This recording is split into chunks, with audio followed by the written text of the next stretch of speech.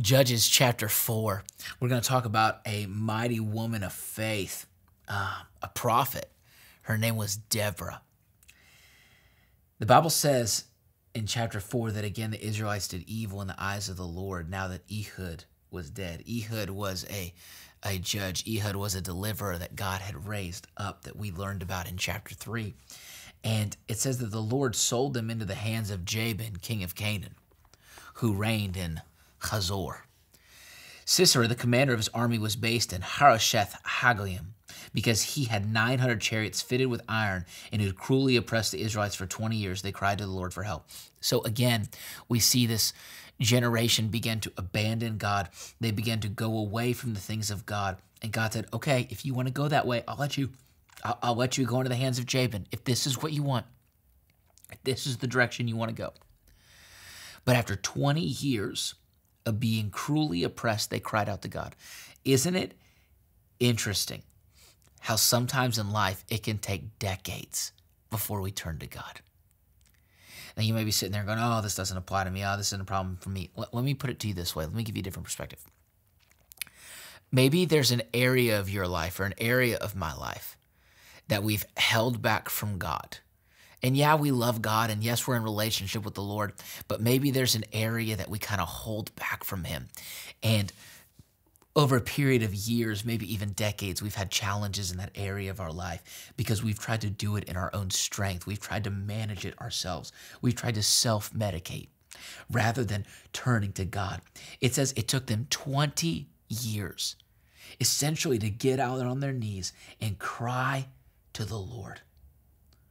And when they did, there was a woman by the name of Deborah.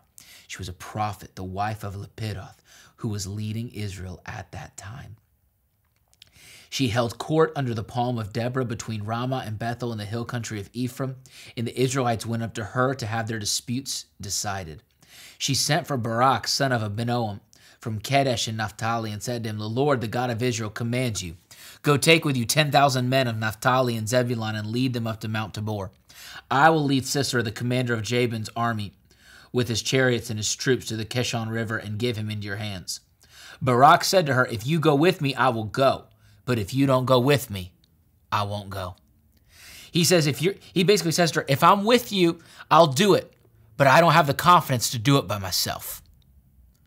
Deborah is telling him, she's a prophet. She's telling him, really the will of the Lord. She's telling him what he needs to do. She's giving him counsel of what needs to take place, but he won't go do it alone. Sometimes in our life, we can struggle to hear and to receive and to move on what God speaks to us, and we'll need a little something extra to help give us confidence. It says in verse 9 that she looks at him and she says, certainly I'll go with you. But because of the course you are taking, the honor will not be yours, for the Lord will deliver Sisera into the hands of a woman. So Deborah went with Barak to Kadesh. There Barak summoned Zebulun and Naphtali, and 10,000 men went up under his command. Deborah also went with him. Now Heber the Kenite had left the other Kenites, the descendants of Hobab, Moses' brothers-in-law, and pitched his tent by the great tree in Zananim near Kadesh. When they told Sisera that Barak, son of Abinoam, had gone up to Mount Tabor, Sisera summoned from Harosheth Hagoyim to the Kishon River all his men and his 900 chariots fitted with iron. Then Deborah said to Barak, go. This is the day the Lord has given Sisera into your hands. Has not the Lord gone ahead of you? So Barak went down Mount Tabor with 10,000 men following him. At Barak's advance, the Lord routed Sisera and all his chariots and army by the sword, and Sisera got down from his chariot and fled on foot. Barak pursued the chariots and army as far as Harosheth Hagoyim, and all of Sisera's troops fell by the sword. Not a man was left. Sisera, meanwhile, fled on foot to the tent of Jael, the wife of Heber the Kenite, because there was an alliance between Jabin, king of Hazor, and the family of Heber the Kenite. Jael went out to meet Sisera and said to him, come, my lord, come right in. Don't be afraid. So he entered her tent, and she covered him with a blanket. I'm thirsty, he said. Please give me some water. She opened a skin of milk and gave him a drink and covered him up. Stand in the doorway of the tent, he told her. If someone comes by and asks you, is anyone in there, say no. But Jael, Heber's wife, picked up a tent peg and a hammer and went quietly to him while he lay asleep, exhausted. Again, you've been warned. She drove the peg through his temple into the ground, and he died. So while he was tired, while he was asleep, she took a hammer and a nail and she drove it into his skull and she killed him while he was sleeping. At that time, in verse 22, Barak came in pursuit of Sisera, and Jael went out to meet him. Come, she said, I'll show you the man you're looking for. So he went in with her, and there lay Sisera with the tent peg through his temple dead. On that day, God subdued Jabin, king of Canaan, before the Israelites, and the hand of the Israelites pressed harder and harder against Jabin, king of Canaan, until they destroyed him.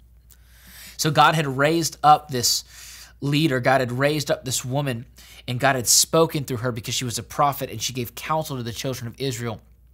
And as the children of Israel humbled themselves and they turned to God, God began to move on their behalf, and they were able to overcome and defeat their enemies.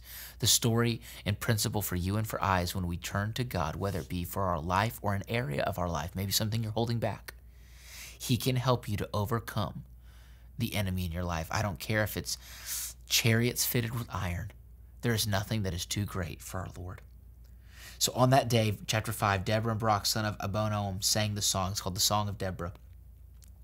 When the princes in Israel take the lead, when the people willingly offer themselves, praise the Lord.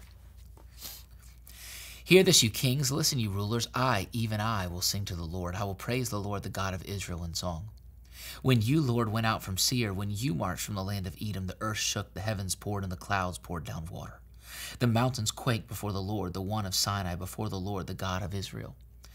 In the days of Shamgar, son of Anath, in the days of Jael, the highways were abandoned. Travels took to winding paths.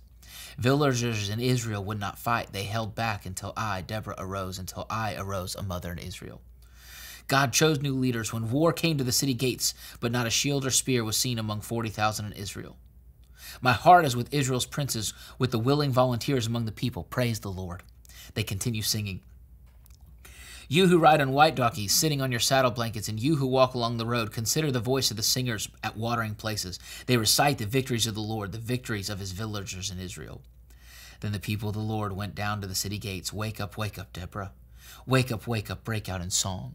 Arise, Barak, take captive your captive son of Abinoam. The remnant of the nobles came down. The people of the Lord came down to me against the mighty. So came from Ephraim, whose roots were in Amalek. Benjamin was with the people who followed you. From Machir, captains came down. From Zebulun, those who bear a commander's staff. The princes of Issachar were with Deborah. Yes, Issachar was with Barak, sent under his command into the valley. In the districts of Reuben, there was much searching of heart. They're talking about the picture of Israel coming together and uniting, the tribes uniting and fighting to free Israel from an oppressor. Why did you stay among the sheep pens to hear the whistling for the flocks? In the district of Reuben there was much searching of heart. Gilead stayed beyond the Jordan, and Dan, why did he linger by the ships? Asher remained on the coast and stayed in his coves. The people of Zebulun risked their very lives, so did Naphtali on the terrace fields. There were some tribes that went, there were some tribes that didn't. The question is being asked in the song, why did some go? And why did some stay? Kings came, they fought, verse 19, that the kings of Canaan fought. At Tanakh, by the waters of Megiddo, they took no plunder of silver. From the heavens the stars fought. From their courses they fought against Sisera. The river Kishon swept them away. The age-old river, the river Kishon, march on, my soul, be strong. Then thundered the horses' hooves, galloping, galloping, go his mighty steeds. Curse Marah, said the angel of the Lord. Curse its people bitterly because they did not come to help the Lord against the mighty. Most blessed of women be Jael. This was the woman who drove the tent peg into the evil leader. The wife of Heber the Kenite, most blessed of tent-dwelling women. He asked for water, and she gave him milk. In a bowl fit for nobles, she brought him curdled milk. Her hand reached for the tent peg, her right hand for the workman's hammer. She struck Sisera. She crushed his head. She shattered and pierced his temple. At her feet he sank, he fell, there he lay. At her feet he sank, he fell where he sank, there he fell, dead. Through the window peered Sisera's mother. Beyond the lattice she cried out, why is his chariot so long in coming? Why has the clatter of his chariots delayed? The wisest of her ladies answers her. Indeed, she keeps saying to herself, are they not finding and dividing the spoils? A woman or two for each. Colorful garments as plunder for Sisera. Colorful garments embroidered, highly embroidered garments for my neck. All this is plunder. So may all your enemies perish, Lord. But may all who love you be like the sun when it rises in its strength. Then the land had peace for 40 years. For 40 years they had peace because they cried out to God They turned to the Lord and they served him. And when you and I turn to God, when we cry out to him, he'll raise up a deliverance in our life. He'll crush the attack in the head of the enemy like he crushed the head of Sisera. And the enemy will not plunder in your life and in mine, because Jesus has already won the victory. Praise be to God, 1 Corinthians 15, I think, who always gives us the victory in Christ. Our victory is not our own, it's Jesus, and he shares his victory with you and me. Be blessed today.